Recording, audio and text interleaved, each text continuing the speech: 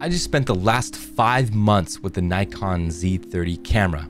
This camera is Nikon's third entry into their DX mirrorless camera lineup. What the Nikon Z30, Z50, and ZFC all have in common: 21 megapixel CMOS sensor, the ISO range from 100 to 51,000 native, expandable up to 200,000. They all shoot 4K 30 frames per second with no crop.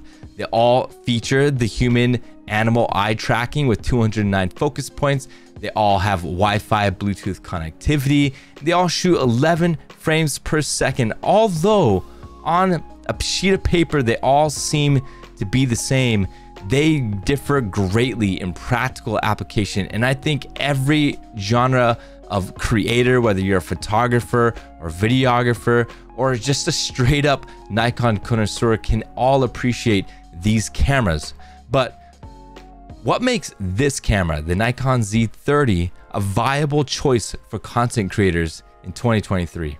Okay, so let's talk about picture quality. Now, I just rattled off a bunch of stats about the Nikon Z30, but here's some photos that I took over the last couple months using the Z30. As you can see, the pictures came out really nice. I'm not surprised, I'm not mind blown or anything like that, but I really do appreciate that Nikon's able to keep their picture quality pretty consistent. I think the images that you see, some of them are lightly edited. I adjusted the exposure, the shadowing just a little bit, straightened the horizon, things like that. I also included some images that are unedited, just straight out of the camera, but I did bring it with me on a couple client photo shoots and a wedding. Now, I didn't have a lot of time to test it out and pair it with other lenses and things like that. So I mainly, well, actually in these images, the only lens I used was the 14 to 24 f2.8 lens. The wedding was with the F mount, I believe, and the maternity shoot was with the Z mount 14 to 24, and it looks really good. Now, as you know, lenses do make a huge difference on picture quality, the clarity, the color, the sharpness.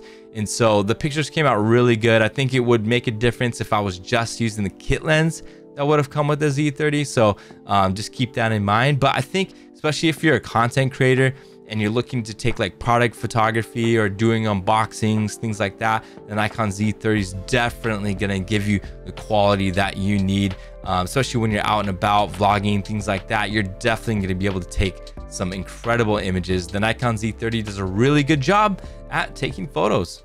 Next up, let's talk about video quality. Now, I'm not a big videographer, okay? And I say I vlog and this and that, but I don't really get out much.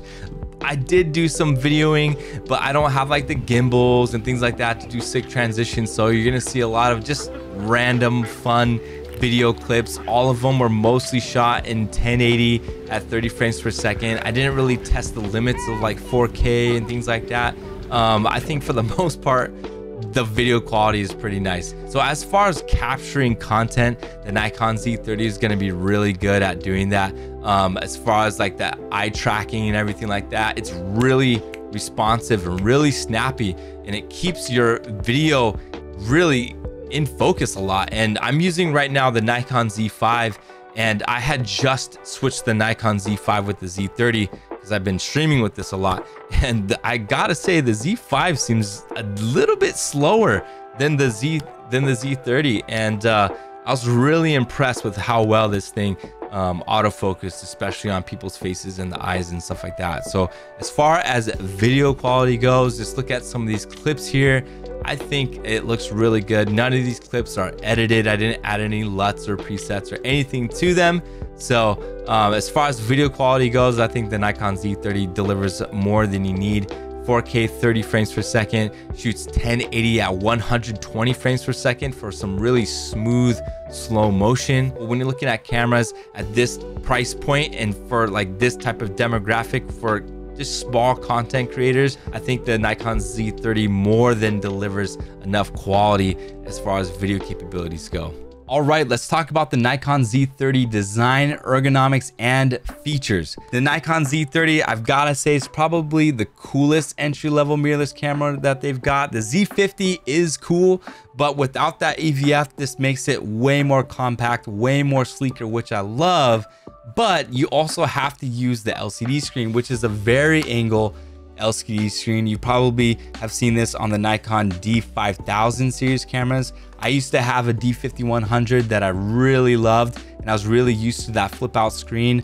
But after using the tilting screen on the Z50 and on the Z5, the Z6 II, I much prefer that as a photographer.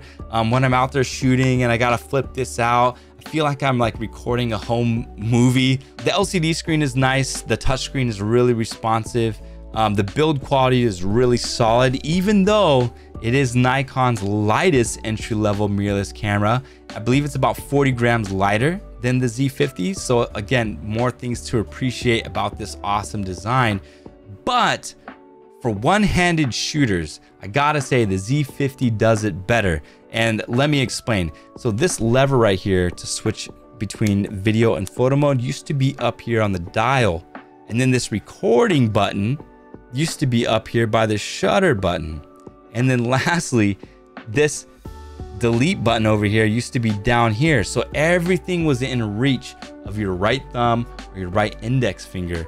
But with this Nikon Z30, you kind of got to have two hands on the camera to be able to operate everything. I think for videographers, a lot of you guys are going to be having this on a tripod or on a monopod or something like that, which also Nikon has included a recording lamp, which this little light here blinks red when you're recording, which is great, especially if you're recording long.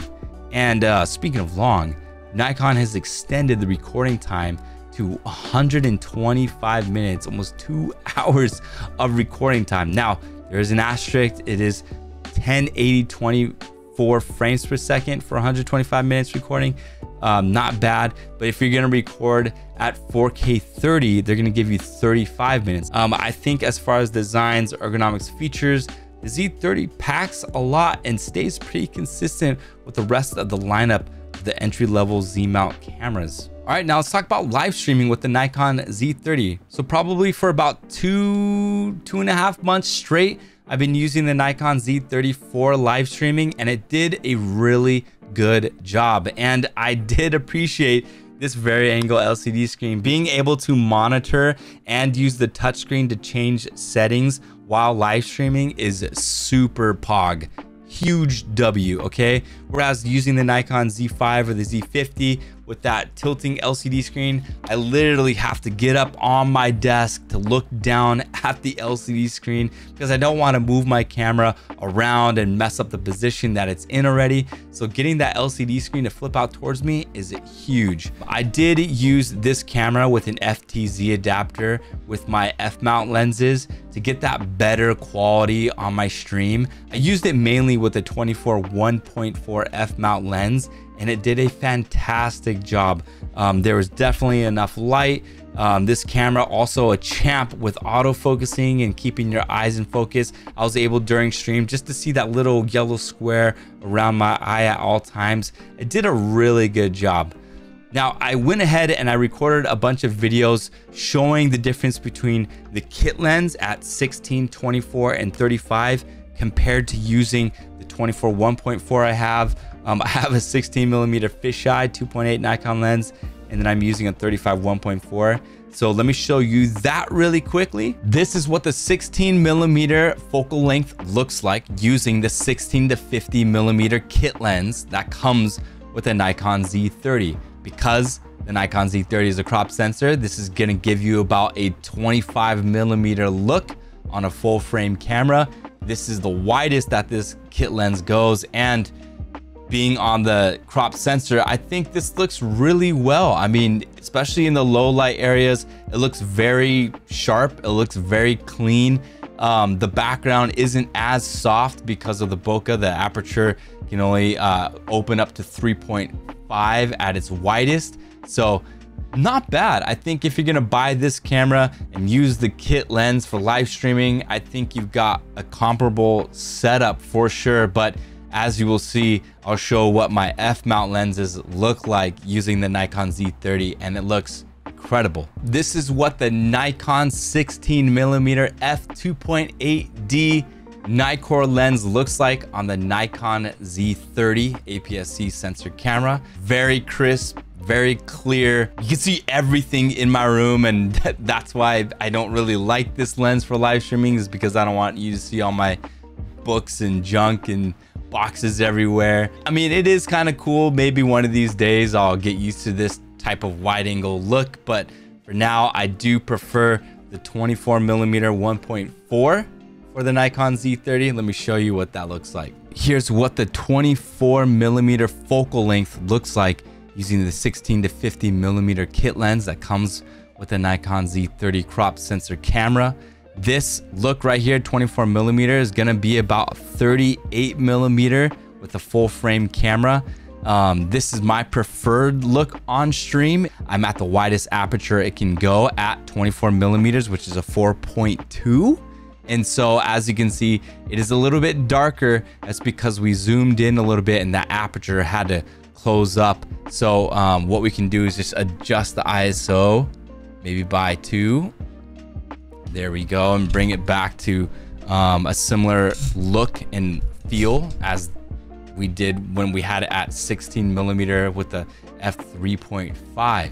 This is what a 24mm 1.4 f-mount Nikon lens looks like on the Nikon Z30.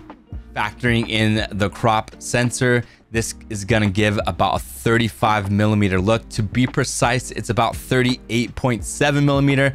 Just looked it up on the calculator, but it looks very sharp, very bright. The bokeh is very soft, and it gives me a lot more range as far as bringing down my ISO, opening up my aperture to give me a very soft background. This is my favorite lens to use with my Nikon Z30. All right, and lastly, this is what 35mm looks like on the kit lens, the 16 to 50mm kit lens that comes with the Nikon Z30 camera. As you can see, still very clear, still very crisp. I had to bump up the ISO 2 more times to 1250 to give us a similar look like we had with the other lenses just before this. As you can see in the low light, it's not too bad. I mean, I can see some grain dancing here on my monitor. It could just be my monitor, but when you're making YouTube videos, I mean, you can use anything, right? You can use a potato. It really doesn't matter. But if you do care about having a high quality live stream or high quality YouTube videos, I think the kit lens that comes with the Nikon Z30 is pretty fantastic. But as you have seen, the bokeh with these f-mount lenses is really nice, opening up the lens to 1.4. I love my prime lenses, and using these with the Nikon Z30 gave me really good results. And lastly, what you're seeing now is a 35 1.4 f-mount Nikon lens being used on the Nikon Z30. As you can see, the lens is very bright, very sharp. The bokeh is very soft. I really like this, and using this 35mm 1.4 with my full frame camera on my live stream is my favorite setup ever. But because this is the crop sensor, I've been using my 24 1.4 to get that wider angle, get it closer to that 35mm. But anyways, there it is. Pretty great, right? I mean, if you've got f-mount lenses lying around and you got the FTZ adapter, I highly recommend you pairing that with your Nikon Z30 just to be able to let a little bit more light in, and then to be able to soften the background a bit, especially when you have cool lights and stuff going on. Definitely makes a huge difference as far as quality goes for live streaming.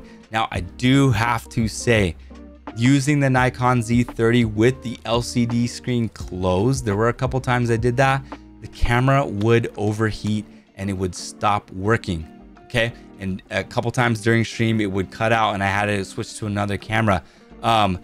With the LCD screen open, I had no problems with this thing overheating. It does get really hot in my room. Like right now, it's about 89. Usually during the afternoons, it gets like 92, 93, especially when I'm streaming. So that could be abnormal temperature. I don't know. But just be aware, have your LCD screen open when you're streaming for 3, 4, 5 hours. Lastly, let's talk about price for the Nikon Z30. Right out the gate, it is $709 for the body only. If you want the kit lens, it's about $850. Now that puts it right smack in the sweet spot, okay? For the Sony, I believe Alpha Z VE10. I had a YouTube comment come across on one of my older videos, and he told me, you know, why didn't I compare this Sony camera with the Nikon Z30? And to be honest, bro, I didn't know that this camera existed, but on paper, this camera looks amazing. Side-by-side comparison to the Nikon Z30, very, very, very similar. Now, I wouldn't say that this Sony camera is better, because there are some features that the Nikon Z30 has that are better than the Sony one, but they're right along the same pricing. For this Sony, it's 700 bucks.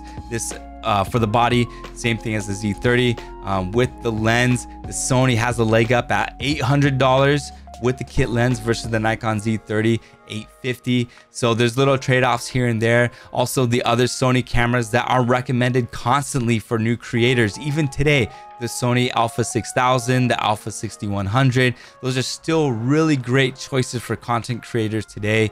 The Sony A6100, the body comes in at $750 brand new, and you're getting this body for $700 brand new. So the Z30s has a really good price point. If you're gonna look at Canon has a really nice feature-rich camera. That's coming in at about $1,000 just for the body. And then if you're looking at like the lower tier Canon, the M50, it's really lacking a lot of features that the Nikon Z30 has and the other Sony cameras have. So for about $710, this Nikon Z30, I feel, is completely worth the price. In conclusion, I will say that the Nikon Z30 and the Z50 are going to age like fine wine, much like the A6000 and the A6100. Already, I think if you go on mpb.com, you can find the Nikon Z50 for about 650 bucks in a really good used condition. So these are cameras that I'm really wanting to get. The Nikon Z50 came out in 2019, and it's still a camera that I would love to have with me when I go travel, when I need to create content, do videos like outside this office or outside or whatever. These cameras are more than capable, and if you're a content creator looking for a good camera to invest in, a good camera system, the Nikon Z30 is definitely worth looking at. I'm definitely gonna miss it. I gotta send it back to Nikon this week. So everyone, maybe in the comments, say goodbye Nikon Z30. We'll definitely give you a good send off. But if you liked this content and you like the content that I make on this channel, please consider hitting that subscribe button. I really, really appreciate all the support. Thanks for the likes, and definitely consider joining us Mondays, Wednesdays, and Fridays on Twitch. I stream in the morning times about like 9-10 a.m. at Pacific Standard Time, and we do everything like photography related. We edit photos, we critique each other's work. We do like raw photo editing contests. Come on by on live stream, definitely check us out. If you have any questions about editing, workflow, stuff like that, please let me know, and hit me up in the comments if you have any questions. I would love to hear what you guys think about the Nikon Z30. If you have this camera or if you're planning to get it, if you have any questions, let me know. But I'll see you guys on the next one. I appreciate it. Cheers.